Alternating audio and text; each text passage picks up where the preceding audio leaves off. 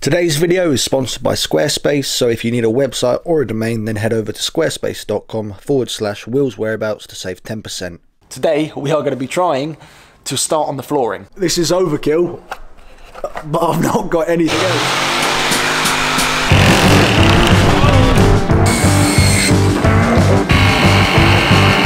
Cross your toes, cross your bollocks, cross your boobs, cross your fingers. I've just royally cocked up. Oh, this is the moment of truth. Do these two rear parts meet in the middle and create a lovely relationship? If you've been watching the last few videos, then you will have seen this is the stage where we're at now. I've sound deadened pretty much the entire van, sides and ceiling. I've got a reverse camera installed, which I'm actually going to take out pretty soon and replace it for something a little bit better. So the first thing that I'm going to do is cut up and apply exactly the same sound deadening strips that I used in the previous video and lay some of them out on the flooring just to help with a bit of the sound deadening when I'm driving.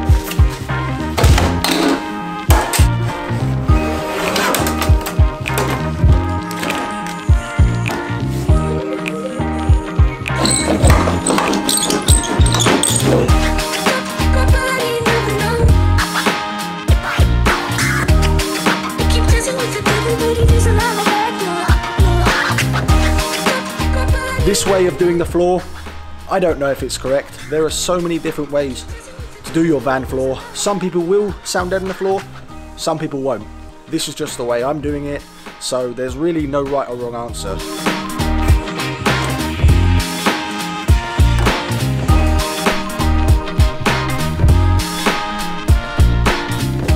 Okay, so I've just finished sound deadening the floor, and now I want to quickly explain and show to you how I'm going to be doing the main flooring and exactly the products that I'm going to use. Initially, what I wanted to do was get a 25mm batten, stick them on these ribs, and then insulate the floor with some 25mm Celotex to fill in the gaps.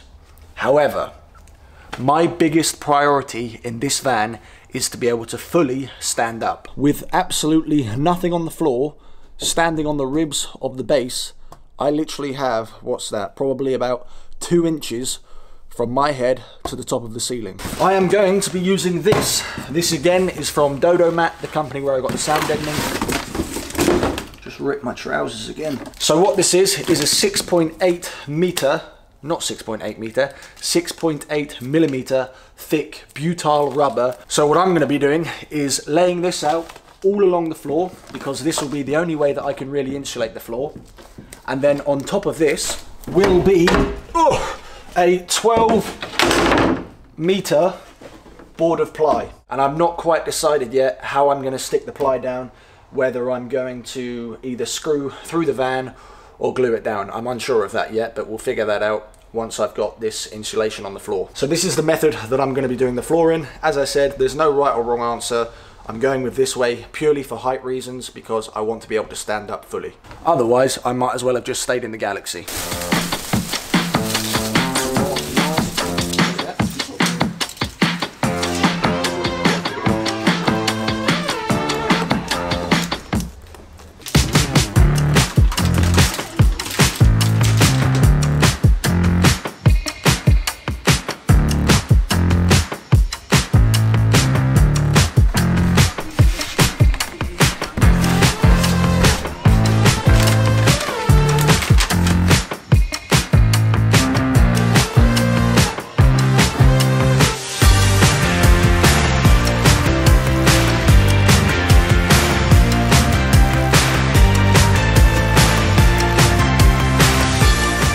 All of the sound deadening insulation is done to the floor. We've pretty much covered as much as we can. A few gaps and stuff like that which we need to fill in, but I've just gone and bought some aluminium tape, and this on a van conversion is a lifesaver because it covers up any gaps and any discrepancies.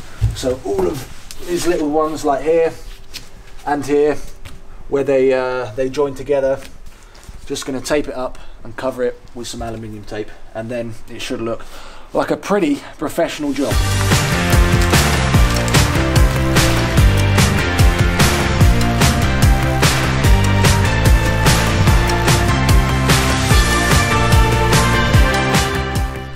Today is a big day and a monumentous moment on this van build because I'm finally going to be putting some wood down inside the van. I can't lie to you, I've been absolutely dreading doing this job and absolutely pooing my pants, having nightmares of trying to work out the best way to do it. But we're going to go and pick up some 12mm lengths of ply, and then I will run through the process of how I'm going to be laying this flooring and how I'm going to be cutting the shapes and objects to fit around the wheel arches and just the odd curvatures of the van.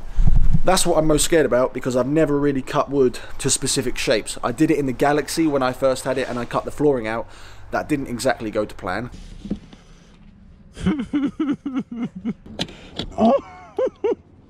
I quit. A big thanks to Squarespace for sponsoring today's video. Squarespace are an all-in-one website building platform that really do make creating a website simple and easy to do.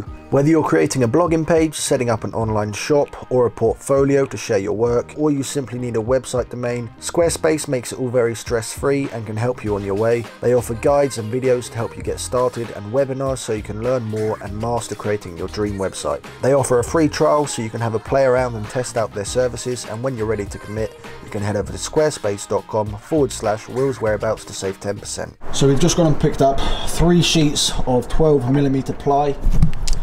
Decided to go for, it's called Q-Mark ply because that is what the guy at the shop recommended.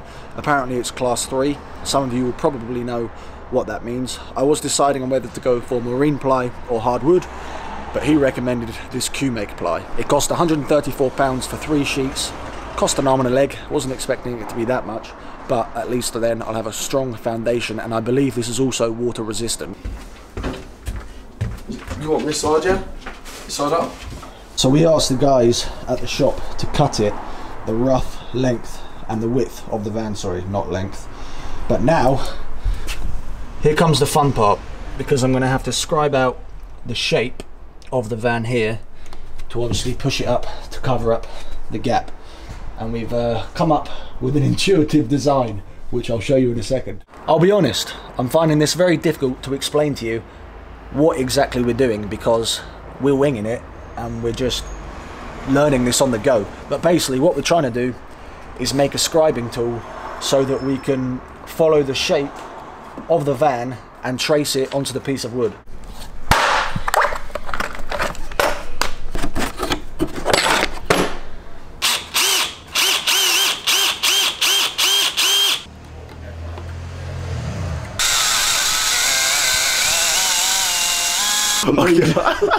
Come on, boy. Right, we've just made the Nimbus 2000 of the scribing tools. That's not just a broomstick, Harry. It's a Nimbus 2000. We've drilled 1 hole through the end of this. What is this, 1 by 1 probably? God knows, the thickness of this. So then our little pencil will go in the end here. Should do. And then we've drilled another hole from the furthest distance of the van shape to our piece of plywood. That doesn't make sense, I'll cut that out. And then we're going to stick this pencil through here, which is going to help us mark the shape of the van. It's going to make a lot more sense when I show you and put it into practice. This is honestly like Dumb and Dumber.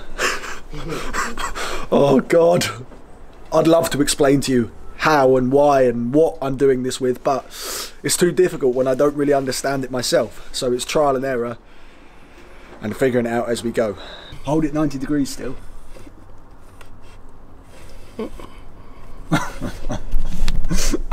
Look at this mechanism. Oh man, oh man, oh man, oh man. That's got a good line though. Yeah, that's nice. Where is it? Top. Let me put some goggles on, otherwise I'll get it in the comments. Blue line. This is overkill, but I've not got anything else. In life, if you don't commit, you'll never know. I can't see with this thing.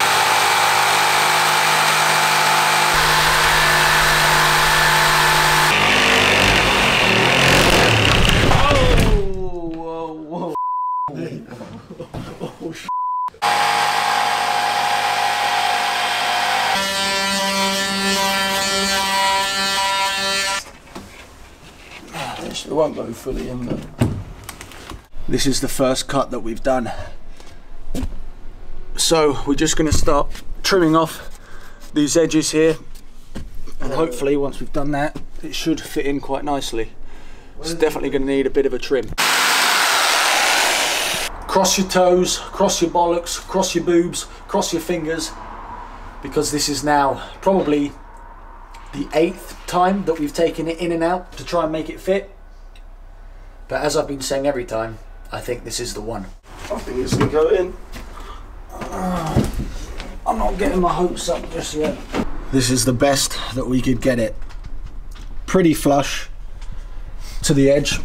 On the 2 next pieces for the rear of the van, we're going to be a little bit braver and actually cut to where we mark it with the blue line, because on this one we kind of cut a slight overhang just because I was too scared to take too much off. Then obviously we've wasted the wood.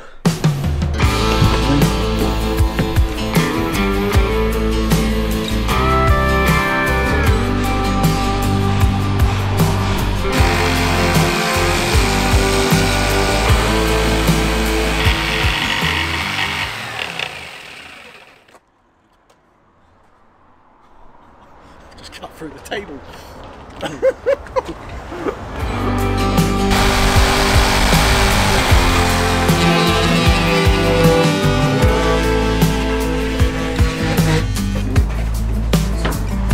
See, look, that corner's always going to be an issue. I don't think being a carpenter or a joiner is for me. Not too bad for a first attempt. Gonna have to trim off a bit there. How's it looking that side? Well, so that's it parallel though. A little bit more trimming, and then hopefully that should slot in. We're not here to spiders. That is that is bang on the money. Tiny. Oh yeah, look at that. Take a look at this masterpiece. Ignore this slight gap here. You know, only a finger, but don't worry about that. We all have a finger. Anyway, and then it's nice and flush here. Then we come round, follow beautiful shape, look at that. And then please do ignore this. I'm not exactly sure what that was, but not too bad. We are flush here. Happy days. We've just flipped over the same ply sheet that was on this side to try and replicate it on the other side, and it's pretty much identical. So we're just going to copy and trace this one onto the last ply sheet that we've got, and then make a few adjustments, and then we should be there.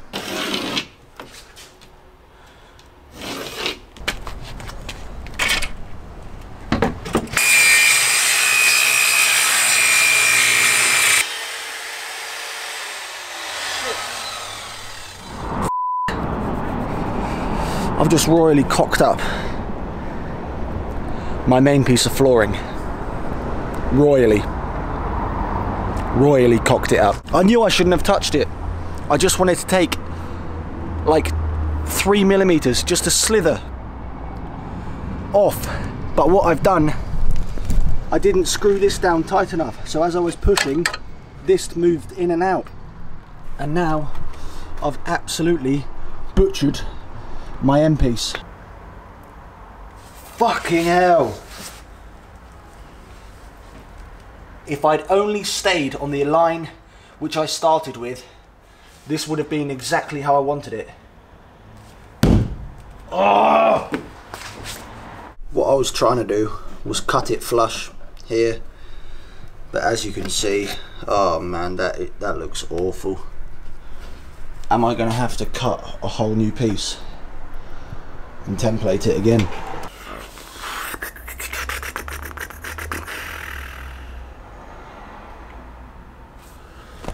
I thought today was going to be the day where I could actually get this flooring stuck down. Right, I'm going to get that mistake out of my head and focus on trimming down and fitting the last 2 pieces at the back.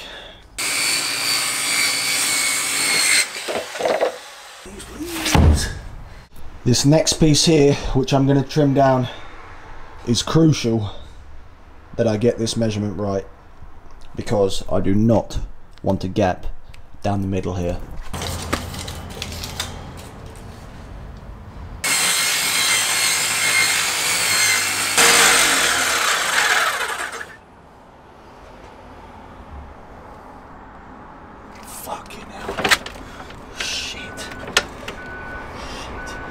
Oh, shit. I've just cut through the bloody table. Oh my God. I was wondering why this was all coming out black. Oh man, oh man, oh man. This is the moment of truth. Do these two rear parts meet in the middle and create a lovely relationship? Please, please, please, come on, please.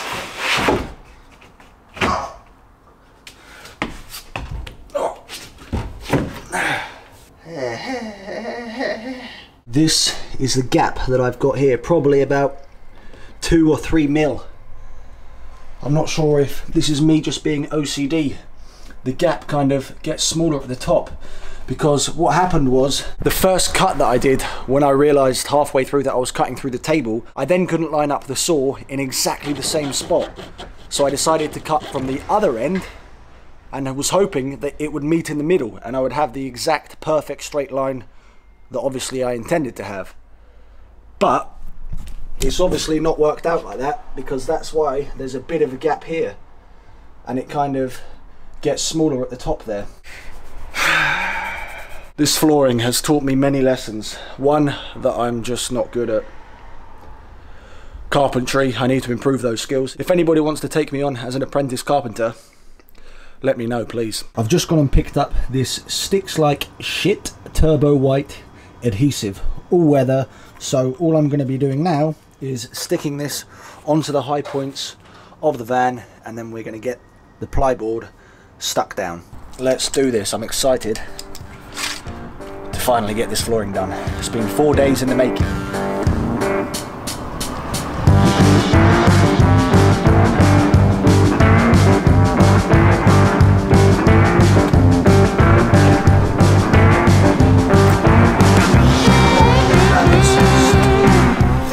Oh God. Oh God.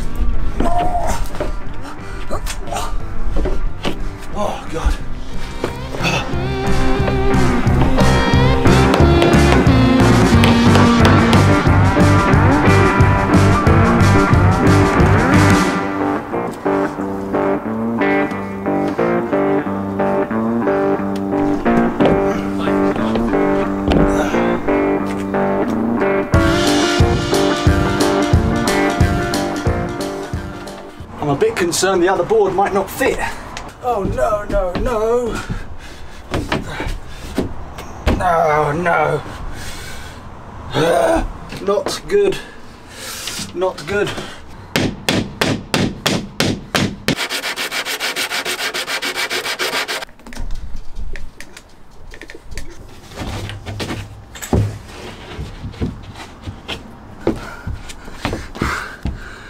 Thank you, Jesus, for this floor going down. That took me about an hour to redo this piece, to make it squeeze in. And now, it's as tight as a nun's you know what.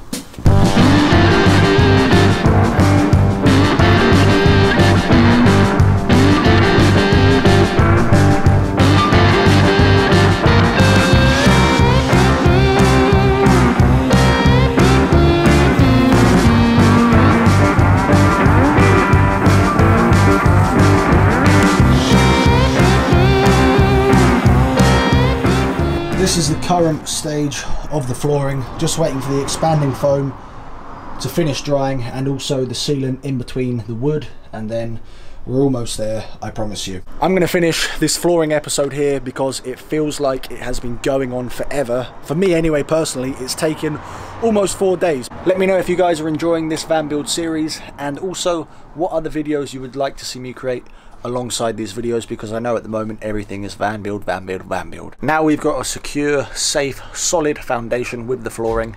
I hope anyway, fingers crossed, touch wood. I'm then hopefully in the next few days going to start installing a roof fan and also the windows. So as always, make sure you head over to my Instagram @RulesWhereabouts and give that a follow, because I'm always posting up-to-date live posts about the van conversion and asking you guys for advice and tips along the way. Thank you so much for watching, and I will catch you in the next video.